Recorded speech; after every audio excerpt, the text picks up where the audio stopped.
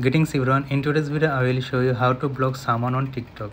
Before you get started, please subscribe to the channel.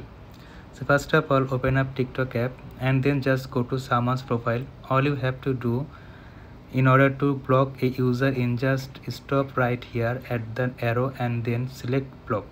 It says that after you block that user, they will not be able to send you messages, see your boss or your profile.